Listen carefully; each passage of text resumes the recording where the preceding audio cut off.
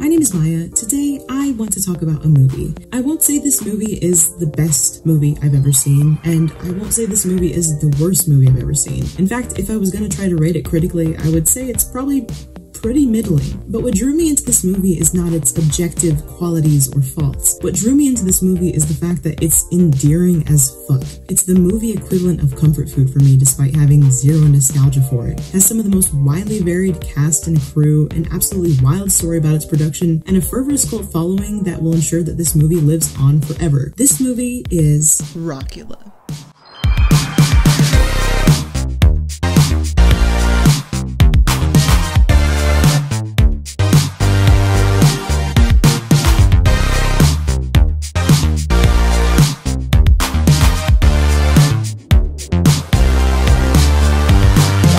Such a stupid fucking name. It's also just an excuse for me to do this, so it's fun. Rockula was released in 1990, the year of the launch of the Hubble Space Telescope, voguing, Windows 3.0, Eastern and Western Germany's official reunion, Mandela's freedom, and Wilson Phillips's Hold On. But don't you know, things can change. And change they did for the cast and crew of Rockula, who had been sitting on a completed film since the year 1988. The year of Rain Man, the literal birth of Rihanna, Beetlejuice, and Tracy Chapman's Fast Car. 1988 was also the year where the OCC found that a significant number of national bank failures in the past decade were due to fraud and insider abuse. A massive internal failure after a decade of overhyped bloating. What better way to describe the 80s and that of the company that produced Rockula, Cannon Films.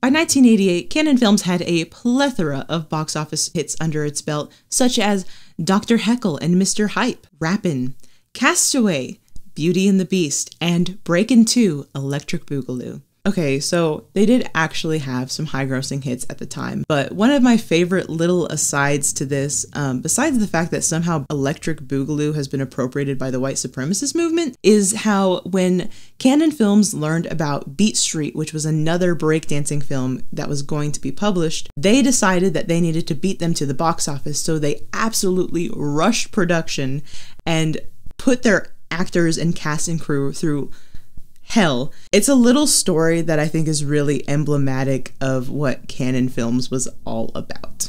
If you haven't put it together by now, the owners of Cannon Films in the 1980s were pretty convincing, although very conniving salesmen. They would often sell movies just with the poster conceptual art and nothing more. There wasn't a script written, there wasn't a cast put together, there wasn't even a director picked out for the movie. They would sell these movies and use the profit from that sale in order to produce the movies, and that was their business model, essentially. On average, the studio made about 20 films a year, which, as we all know, is definitely an indicator of impeccable quality. The two owners of Cannon Films in the 1980s were Menachem Golan and his cousin Yoram Globus. They were both immigrants who found huge success in Israel, and their biggest dream was to make it in Hollywood. Menachem was a very passionate filmmaker, though most of his films at the time relied on a young woman with her tits out, action, violence, sexual violence, or a conglomerate of all of the above. His cousin Yoram was known more as the businessman between the two of them, but both of them knew their way around a deal, and they ended up having the notorious nickname of the Go-Go Boys. With essentially having a Ponzi scheme as their business plan, it comes as no surprise to know that by April of 1988, they ended up being acquired by a different foreign businessman by the name of Giancarlo Preti, who I'll talk about in just a second. In the Rockula narrative, Menachem was the good guy, seeing as he's the one who gave Rockula the green light. However, Rockula didn't start out as Rockula. It actually was originally a screenplay called Val and Zoe, where Val the vampire falls in love with the young mortal Zoe. The screenplay starts out basically in ye olden times, where Mona is about to let Val bite her and turn her into a vampire to symbolize their undying love for one another. Just before Val can bite Zoe, her dad and a priest and an angry mob of villagers come into the room, and her dad stabs her, thinking that he's killed her because she's already a vampire. The priest angrily tells him that he has doomed his daughter because he's killed her body without saving her soul. So she's doomed to be reborn again and again until eventually she lives her fate of becoming a vampire. It also has a much more serious tone than Rockula, where the protagonist is this sexy, suave hero, and their relationship dynamic is more adjacent to Romeo and Juliet. When co-writer, producer, and director of Rockula, Luca Bercovici, approached Menachem to talk about his concerns about where the studio was heading and also the script for the movie. He's having lunch, he's doing an interview, he's watching dailies, and he's talking to me. And it went like this. So Rockula, how much how much do you want to make it? I said, about $2 million. Why so much? And he goes, all right. You're in pre-production, make it a comedy. So he greenlit the film and in the same breath said, turn it into a comedy. Which, as you probably can imagine, that kind of juxtaposition in tone can make for, at the very least, a very strange movie. They were given a budget of around $1.5 million, which was $500,000 less than desired. Their pre-production time was about 2 months in an industry where it's usually anywhere from 3 to 8, and production of the movie lasted only about 5 weeks. During production, the studio was mostly hands-off. That was until Menachem left Cannon Films due to not wanting to work with Peretti. Some say that he was booted out of Cannon Films, but from what I personally gather, it seems more like he was just getting tired of working with Yoram, and he really did not like the way that Peretti ran business. Yoram Globus remained at Cannon Films, and according to Bercovici, hated Rockula. Save a few theater showings, Rockula pretty much went straight to VHS and was really doomed to die in obscurity. As mentioned previously, Cannon Films was now in the hands of Giancarlo Peretti, who was an Italian financier, who was a decade later arrested by the FBI and IRS with, quote, misuse of company assets, forgery, embezzlement, and perjury linked to his show business investments in the USA and abroad. The warrant for his arrest was actually issued by France, as he had borrowed money from a French bank to finance his $1.3 billion buyout of MGM. The AP at the time stated that the warrant accused Peretti of funneling real estate to his wife, making loans that knowingly could not be repaid, and altering or forging corporate documents. Peretti fled to Italy in 1997, where he was just days away from his trial and out on bail, and he was later found and arrested in 1999. Peretti's story is another complete fucking rabbit hole, but needless to say, he owed a lot of people a lot of money from a lot of different countries, and he did not do a lot of good for Cannon Films' reputation. Cannon Films is still under operation today, under new ownership, and currently on their website, Cannon describes themselves as a young, innovative company with a desire to constantly improve, change, and try new things, which to me reads as the Tinder bio of a 52-year-old with 3 kids putting their age as 29. I think my favorite part of the Cannon Films website is that when you go to click on talent, nothing loads, and when you fill in the URL manually, it just loads a picture of a guy playing a banjo with no caption and a poorly cropped poster of a Chuck Norris movie. Lots of talent going on there. Also, I guess they got Curtis Blow to do a movie called Breakdance Revolution, which was meant to come out in 2018, but has nothing more than a trailer, which is something that exists. This is all completely irrelevant to Rockula, but I just found it mildly interesting. Anyway, there is a documentary on Cannon Films called Electric Boogaloo, the wild untold story of Cannon Films, that I found fascinating and is pretty well rated across the board if you'd like to learn more about the Golden Globus cousins and their era at Cannon Films. I think my favorite part about the Golden Globus story is that when they were approached to be featured on the Electric Boogaloo documentary, they instead undercut that documentary and rushed to make their own documentary called The Go-Go Boys, which I don't think there's anything more fitting than that. With all that context in mind, I'd like to talk about the production of Rockula.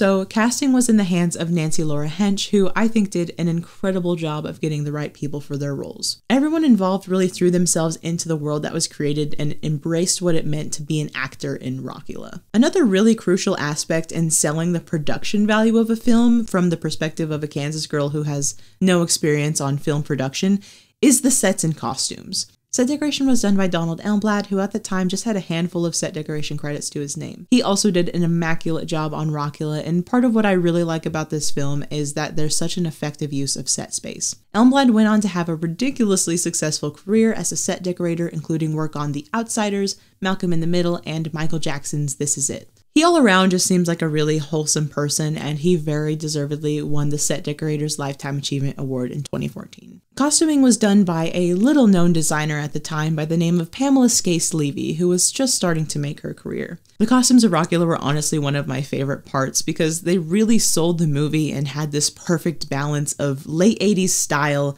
gothic, and goofy.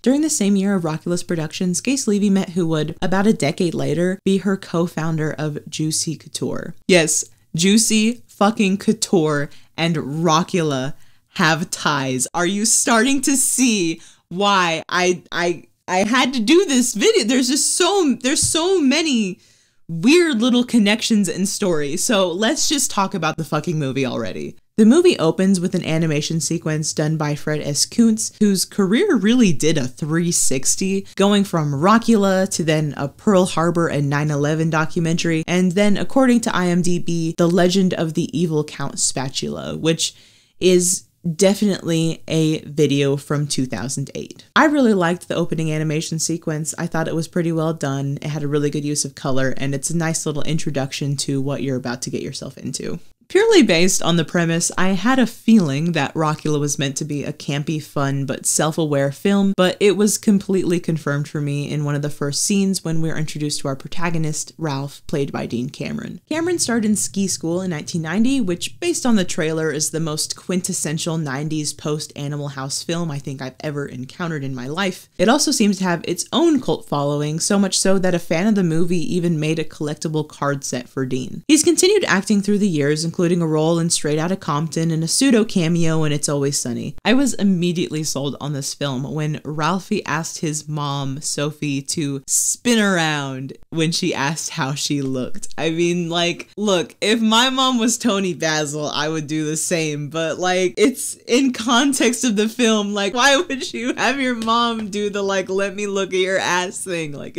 I fucking love this movie. Honestly, for me, seeing Toni Basil, who I am extremely ashamed to admit I did not know who she was until I watched this movie. Let the shunning begin. She was all I needed to confirm that this movie would be worth watching. For those of you uneducated plebs like me, Toni Basil is an incredible dancer and choreographer whose career has spanned over 58 years. She's done choreography for American Graffiti, Legally Blonde. Yes, she is Miss Bend and Snap Basil, Once Upon a Time in Hollywood, and countless other films. She was the go-go dancing it girl in the 60s and starred in countless movies, including Easy Rider, and also as a featured dancer in many others, including Viva Las Vegas. She's also done choreography for artists like David Bowie, Tina Turner, and she even directed the iconic Once in a Lifetime Talking Heads music video.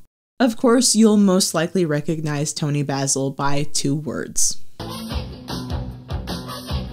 To this day, she leads workshops and does lectures, and she still looks as fucking flawless as ever. Toni Basil deserves a video of her own, but you can see why she was such an incredible get for this movie. She hasn't taken part of the Rockula reunion stuff, partly I imagine just because she's so busy, but also from what I've seen, she doesn't have the best memories of working on Rockula, and I can understand why she would want to distance herself from that. Anyway, from a viewer's perspective, it seems like this vixen mama loved her role, seeing as she just so naturally fell into it. On my first viewing, she was my confirmation that the actors in this film were 100% there for this, and for me, committed actors are all you really need in a campy movie. For a movie to be endearing, the script, the sets, the props, the makeup, the costumes, all of it can be shit as long as the actors are there for it. But honestly, Rockula didn't have that problem. Like I said, the sets were beautiful, the costumes were fantastic, the makeup and hair crew did amazing, and the script, while a little cheesy. It's no Howard the Duck. It still has a legible plot and you can follow the logic. Our protagonist for the film is Ralphie, who... He's a fucking nerd. He's a loser. He lives with his mother, and he's such a loser that not only does he have a reflection in the mirror, his reflection talks back to him and tells him what a fucking loser he is. Every 22 years, he's destined to meet with the love of his life, Mona, on Friday the 13th. He has until midnight on Halloween for them to fall in love and to protect her, or she will be killed by a peg-legged pirate wielding a ham bone. I always love when movies try to craftily place their expositional characters at the beginning of a film, and I low-key have a lot of respect for Rockula for having no pretense about that and just giving it to you with no shame whatsoever. You met this girl, you fell in love, but there was a problem. She had a boyfriend. A pirate. A pirate? Pirate. Whatever. Ralphie talks about his woes to Chuck the bartender, who is played by Susan Tyrell. Tyrell was a very accomplished actress who at the time was creating her own one-woman show called My Rotten Life, a bitter operetta, which was a culmination of her talent and cynical sense of humor. Her role in this film is small, but it is so very her. Alongside her expositional conversation with Ralphie is a drunk played by Kevin Hunter, who is from the band Wire Train, best known for their song I'll Do You. Alongside the small musician-related cameos is that of Bo Diddley. Bo Diddley was an incredibly accomplished and talented artist who's considered one of the pioneers of rock and roll. His first TV appearance on The Ed Sullivan Show in 1955 was also his only on The Ed Sullivan Show. Sullivan heard him singing Tennessee Ernie Ford's 16 Tons backstage and asked him to sing that one for the show that evening. There was some confusion when Diddley went on because his cue card said Bo Diddley, 16 Tons, which he thought meant he was supposed to perform the song Bo Diddley as well as 16 Tons. He was cut off after playing the first song Bo Diddley and afterward was banned from the show by Sullivan himself because he didn't follow directions. Apparently, Sullivan said that he wouldn't make it another 6 months in showbiz, and boy was he dead fucking wrong. The song he performed, Bo Diddley, was so iconic and influential that even to this day in music, there is a beat referred to simply as the Bo Diddley beat. Diddley has a wide range of accolades, from being in the Rock and Roll Hall of Fame, the Blues Hall of Fame, and being awarded the Grammy Lifetime Achievement Award. The cast and crew of Rockula also spoke really high of him. The most awesome person on the planet. He was a wonderful person to be around. He so naturally just went right into the theater of the absurd effortlessly. Some people took a little squeezing to get them in. He was like, boom, he's in. It was great. He was wonderful. He was like a wonderful person. Yeah. And he was just there to be his part. I was really curious as to why, with all these musicians in the cast, including Thomas Dolby, who I'll discuss in a minute, they didn't have more of a part in the soundtrack. He'll explain that all these musicians, though incredibly talented, didn't really make the music that had the sound they were going for, which was more of the pop 80s sound. Anyway, just as the clock strikes midnight on Friday the 13th, Ralphie leaves the bar only to get hit by a car where, who would have guessed it, is driven by Mona. She's wigged out, he's a mess, he gives her a kiss, and runs away to the gas station bathroom. Typical men. We get some more roasting and exposition between him and the mayor, including a direct mention of Ralphie's timeline. It's about this, Mr. Wise Guy. This happens every 22 years, so that means in the last 400 years, I have met, fallen in love, and lost Mona 14.5 times. I know.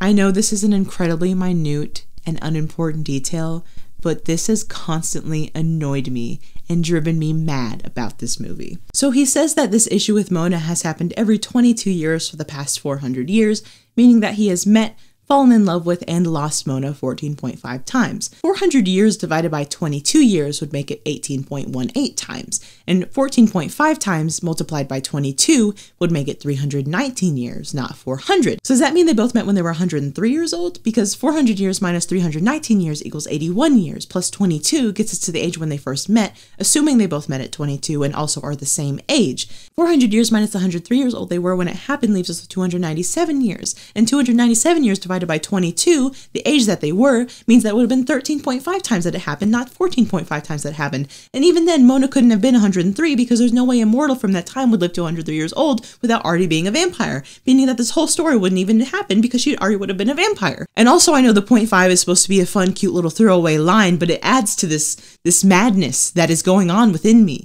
Throughout the movie, he has a bit between him and the mirror, and while it's funny, it's a bit confusing world-building wise. How does he have sex with these girls? Are they in Ralphie's world? If so, what the fuck are they doing in the mirror world? This never really gets resolved or explained, and I'm just gonna add it to my list of Maya shut the fuck up and just watch the movie things, but I'm just putting it out there.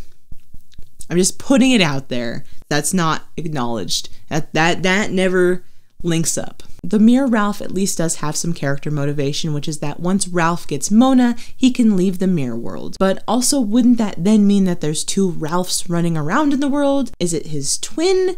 Is it his evil anti-self and it's like a Sonic anti-Sonic situation? Will there be a future where now that the suave, more cunning Ralph is free and in the same world as Ralph, that he'll take Mona away from him?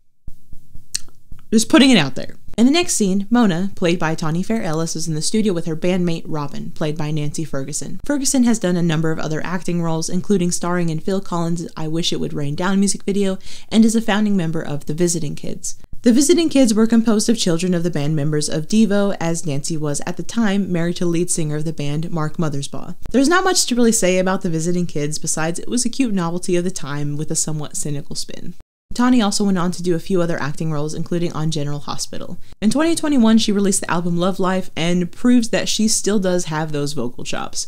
In this scene, Mona is shown a commercial for Stanley's Death Park, starring her ex-boyfriend who is still her band manager. This character is definitely taken from Val and Zoe, who was named Derek, and that character was far more abusive and evil as opposed to the self-centered and jealous Stanley played by Thomas Dolby. Thomas Dolby is the reason I'm even doing this video essay. I initially decided to start a video essay on Thomas Dolby after watching Todd in the Shadows video on She Blinded Me with Science, where he noted some absolutely wild things that Dolby has accomplished throughout his career, including starring in Rockula. While working on the video essay for Thomas Dolby, I stumbled on this tweet which got me thinking, damn, that's pretty cool that this Facebook group with less than 500 people in it were able to get a hold of Dolby and have him become part of this cult classic community. Now I need to know what this movie is about. Thomas Dolby did some really iconic synth music in the 80s. He went on to work in the tech industry for a while and then came back in 2011 with his album A Map of the Floating City. He also did a live performance documentary film in 2013 called The Invisible Lighthouse that has not been released publicly, which I am not so patiently waiting for him to release. I'm looking at you, I'm looking into your soul. I know it's one of those like, you gotta be there to really experience it, but like, my boy, please. Anyway, he's currently a professor at Johns Hopkins University and is also just the sweetest boy. So Dolby plays Stanley, Mona's ex-boyfriend band manager, and in the first scene, they even have a cute little reference to his love of synths. The Stanley's Death Park bits in Rockula are absolutely my favorite, and it's not just because I'm a little fangirl. They really are some of the fan favorites, so much so that there's even an indie film studio in Texas named after it. The Stanley's Death Park songs themselves were written by Dolby, which explains why they're so fucking catchy. Come to Stanley's, stands the man. Come to Stanley's, stands the man. Come to Stanley's, stands the man. Come to Stanley's Death Park. During the first Stanley's Death Park scene, they give some foreshadowing to the cryogenic freezing process to come, and then we see some of Mona's wandering mind for who the hell that guy she hit her car with was. So dreamy. Ralphie comes home after being hit with a car and tells his mom about her day. They have another one of those cheeky dork guy has a hot mom sequences featuring Toni Cox, who you'll likely recognize from Friday, the Bad Santa franchise, epic movie, and disaster movie. After her bath, Sophie comes in to tell Ralph to get his shit together and save Mona before she dies. Ralph goes to bed and the scene transitions into a music video dream sequence that is deliciously 80s. Honey, go to sleep.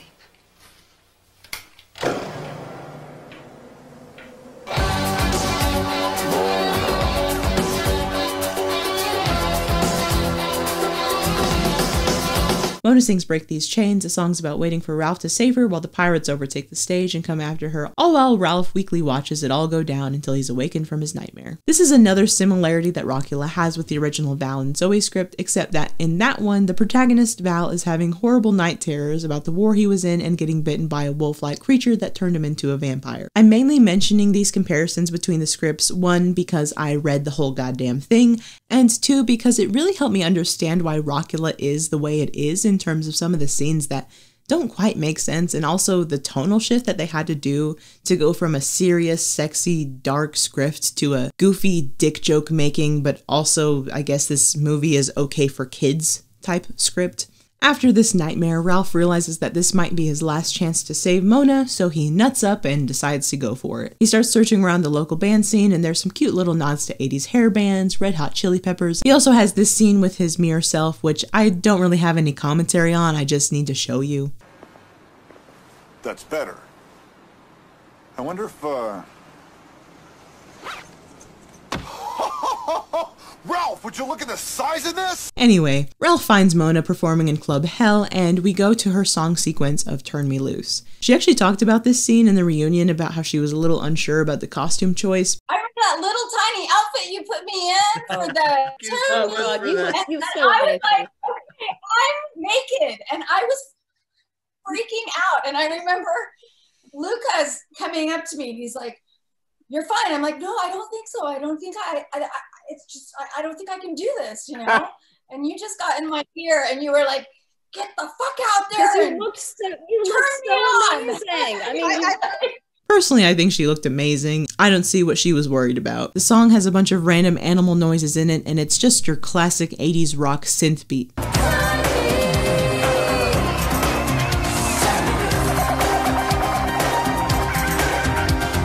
During her performance, she locks eyes with Ralph, and they have a brief moment until he disappears and she goes back to finishing the performance. This is another scene where I was like, wait, why the hell did he disappear? Especially if they're just gonna meet backstage immediately after her performance. But in the original script, this is actually the first scene where Val and Zoe haven't met yet, and this is the first time Val sees Zoe. So it makes more sense as to why he mysteriously disappears. They meet after the show and she asks him who the hell he is. He lies and says he's also a musician. Stanley gets jealous and tells the bouncers to kick him out, and the bouncers properly bounce him.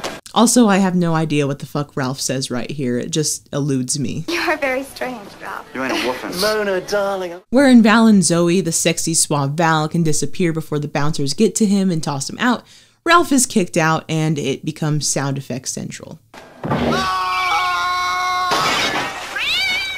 Ralph then heads back to the bar and discusses his woes of how he's going to figure out what to do about the musician thing. Ralph and Bo Diddley's character Axman have this cute little bit where they play a blues riff, and instead of him singing, it's dialogue of him whining about how he can't get her.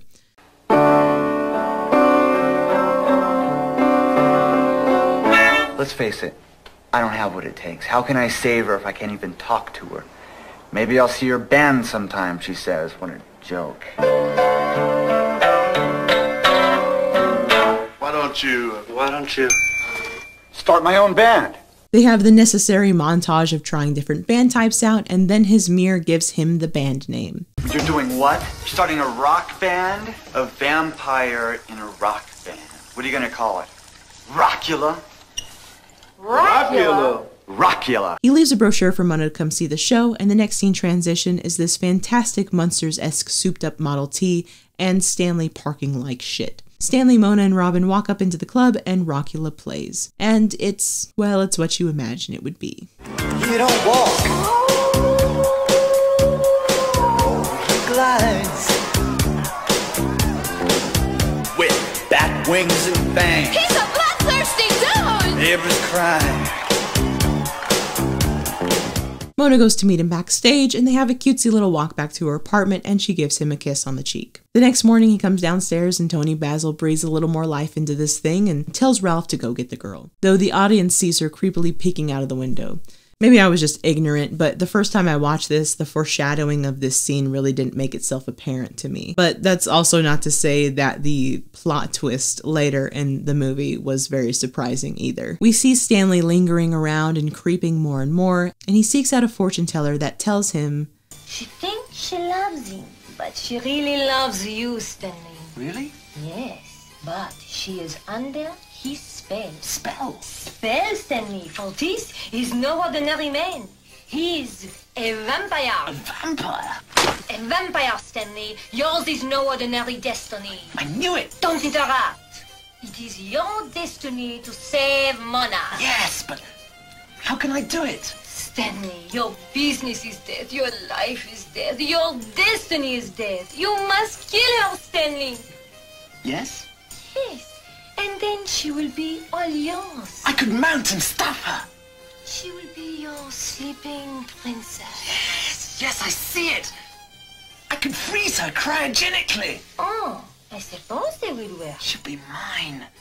All mine forever. When do I do it? It must be done on Halloween. Right. But there is one catch, though. You must dress as a pirate. A pirate? A pirate with a rhinestone peg leg. A rhinestone peg leg? A rhinestone peg leg. And you must dispatch her with a ham bone. Ham bone. Okay. A ham bone. The next scene is the most 80s thing you'll ever see. And they come out so strong. There was this girl named Mina. She wanted Marina. Are you the DJ? No, I'm the vampire. I said I'm the vampire.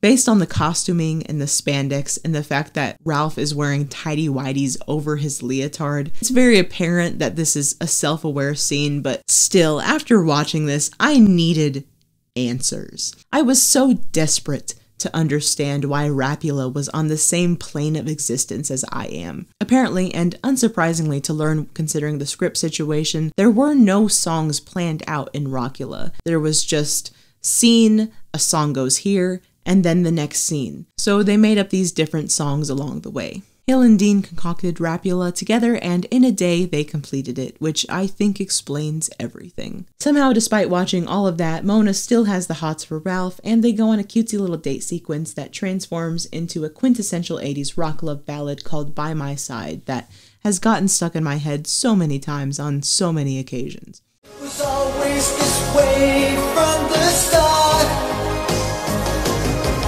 Now I'm asking you to surrender your heart. You made me wait forever. My hope had almost died. You stopped the world from turning when you were by my side. With the wars I've waged behind me, with your love there to remind me. When hearts on fire collide, I can't lose with you. This scene also features the visiting kids who we'll see later in the film. Dean and Tawny during the Rockula cast reunion actually performed an acoustic version of the song, which was really fun to watch. This scene then transitions into being Mona's music video that she's been super excited to premiere, which I thought was a clever use of resources. It's also a little confusing world building wise, but I'll let it slide.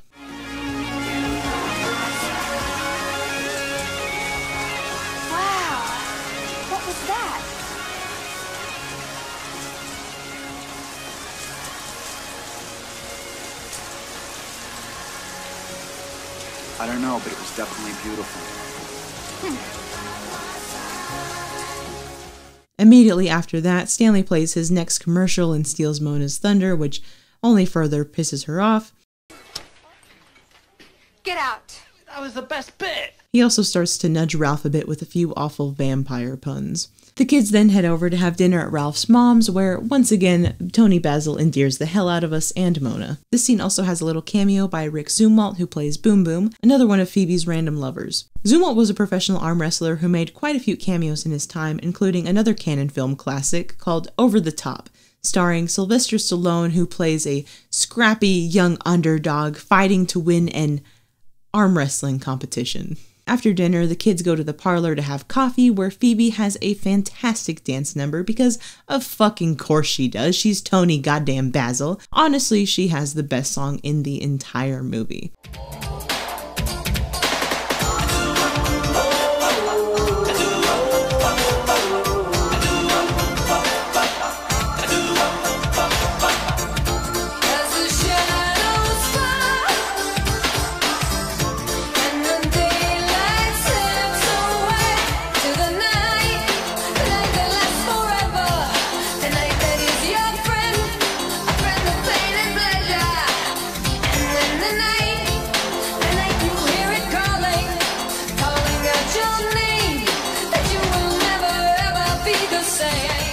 This song was worked on in part by artist Osunlade, who was then credited by the name of Carlos Warren, who apparently got the song done incredibly quickly and like nobody's business. He was only about 19 years old at the time, and he is yet another accomplished artist who somehow was on Rockula. Unfortunately, the song does have a little mini rap segment, but it's not too painful and it's kind of cutesy the way they did it, so it's alright.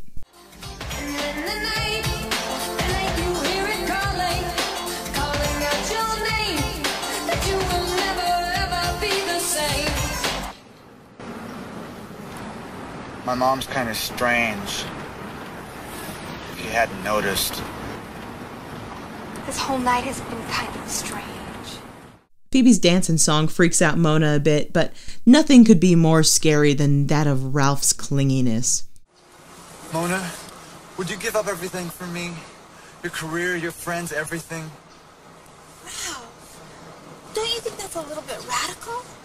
I mean, maybe we should date for a while first, don't you think? The two wind up in a graveyard, and in this scene he shows her old mementos from a music box and mentions how they looked at it at the house. The scene at the house of them looking at the music box was actually cut from production and is another one of those little things while watching that make you go, wait, what? So I'm glad I learned this because it helped me better understand why it didn't make sense, and it made me feel a little bit better to know that the production team and the people behind the film didn't want the scene to be cut out. Okay, you remember this? You said you did back at the house. I do. I remember that from somewhere. 1786. You owned it in 1786. Despite Ralph's constant pleading and reminders, Mona still doesn't believe Ralph, so the only way he can prove it to her is to... Leave me no choice. Now watch close. I haven't done this in years. I'm not very good at it, so bear with me.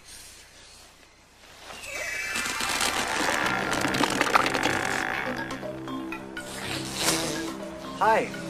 Mona freaks the fuck out and runs away. Ralph has a sad boy sequence, and then we see Mona have a sad girl sequence too. In this sequence, we get Thomas Dolby's Budapest by Blimp playing in the background, which... Mona then has a nightmare about the pirates and realizes that Ralph's right, and she realizes that she needs him just as much as he needs her. Ah, sweet codependence. In the next scene, Stanley is trying to get his costume together and calls up the fortune teller, Madame Benoir. We get another disjointed reminder that Mona's trying to find Ralph and she's running late, and also gets her chonies stolen for some reason, and Ralph is back at it and excited to find Mona and get his shit together.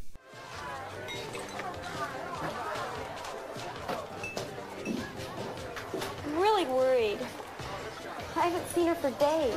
And Ralph, I haven't seen him either. I'm back! Stanley meets up with Madame Benoir and... Are you doubting Madame Benoir? Oh, no. Do I sense that you are wavering from your destiny? No, Madame Benoir. Do you love Mona more than life itself? Yes. And you will save her from the vampire? Yes, Madame Benoir. Yes. You remember, before midnight. What? Who could believe it? It was Phoebe the whole time. Then Ralph and Stanley have some cutting words for each other backstage, followed up by an unprovoked dance sequence between Toni, Basil, and breakdancer Crescendo Ward, which was actually completely improvised. Since Mona's running a little late, we have an excuse for a song sequence by the Visiting Kids called The United States of Beat, and then a little bit later Ralph and Mona are reunited on stage.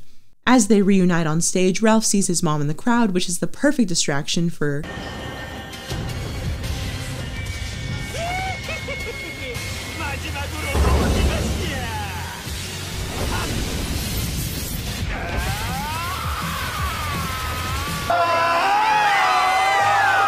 Stanley drags Mona away, and then Ralph somehow has enough time to go talk to his mirror before she's about to get murdered. Ralph makes it up, and they have a fight sequence that includes the best 5.1 seconds of the entire film. They keep fighting, and there's one very okay dad joke. Die, vampire scum! That was my mother you just boned. Then the only way to defeat Stanley is to transform into a terrifying vampire that makes fart noises during its transformation and disgusts Stanley so much that he backs into the cryogenic chamber. Stanley's frozen away, Sophie comes up and asks Ralph for forgiveness, Mona and Ralph are reunited, the end. Right? No. No. How could we forget about Anti-Ralph, who is now freed and comes out and does a song number as an Elvis impersonation.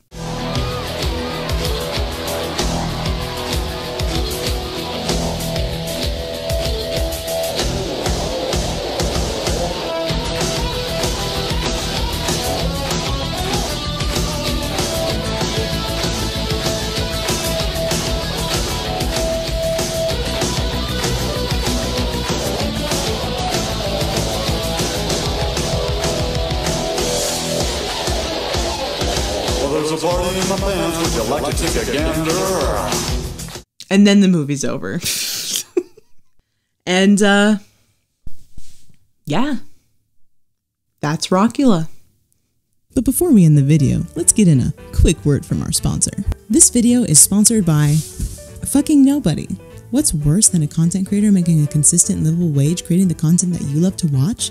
Why, sitting through an ad read. Look, there's nothing worse than having a 1-minute skippable ad play at the end of an hour-long video that you're able to consume on demand at no out-of-pocket cost.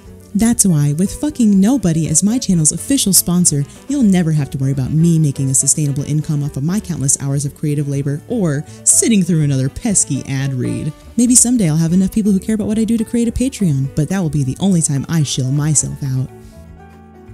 Until then, thanks to fucking nobody for ensuring that young upstarting creatives like me have to pursue their passion through sheer force of will and spare time alone. Fucking nobody, the only brand you can trust to market to your audience because it doesn't fucking exist.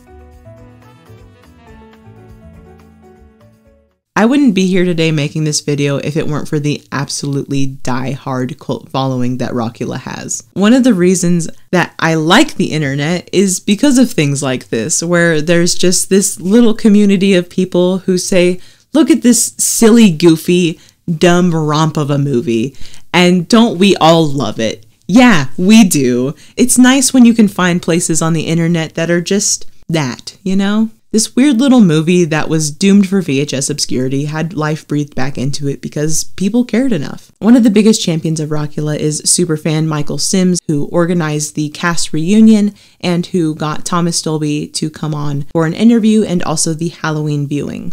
There actually was another scene that was cut from Rockula, which was Thomas Dolby singing Tom Lehrer's I Hold Your Hand in Mine, which I don't know if it would have even seen the light of day if he hadn't have brought it up to Dolby. Dolby also went through the work of getting it digitally remastered and even recreated the song, and it's an absolute delight to watch. Another wholesome labor of love is the bootleg soundtrack of Rockula that was remastered and shared within the community. Because of this tight-knit little community, I was able to get a hold of Hill and Luca Bercovici and put a lot of these pieces together that were missing for me around Rockula. So I really want to thank the Fans of Rockula Facebook group for welcoming me into the community and being such a wonderful little place on the internet. If you watch Rockula and love it the way I do, I definitely recommend you join the Facebook group. I also want to thank Hill and Luca Bercovici themselves for taking the time out of their day to talk to me and answer my questions, and for those interested, I will link those interviews in the description below as well. Despite all my tiny quips and complaints, I really do love Rockula.